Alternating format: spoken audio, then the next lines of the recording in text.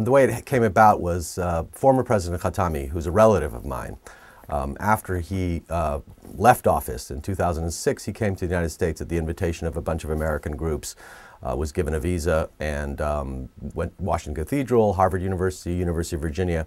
He asked me to accompany him on his trip in America as sort of an advisor and help him with some of the issues and some of the translations of some of his speeches, which I did. And at one point in Chicago, before he gave his first speech, he said, well, why don't you just do the interpreting of the speech? And I said, well, I'm not an interpreter. That's not what I do.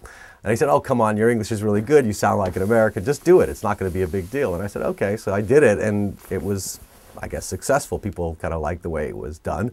Now, that said, I did have the speech in front of me translated into English, which I'd helped with in the translation.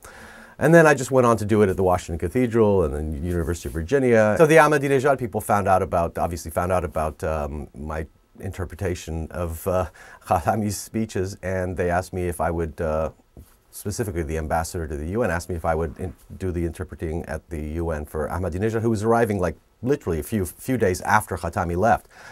And I said, well, under the same conditions that I agreed to do it with Khatami, even though I have a friendship and a closeness to Khatami, and he was no longer president of Iran, I said the condition would be that I'm able to write about it, nothing's off the record. And to my surprise, they agreed and said, fine, do whatever you want.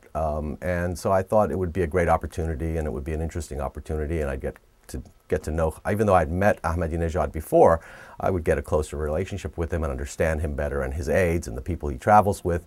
So that's really why I did it. And subsequently, every year, even though I've written about my experiences, doesn't seem to bother them. And every year they've asked me again, and I've said, sure, I'm happy to do it. And so that's how that came about. It's not my profession, but I don't mind doing it.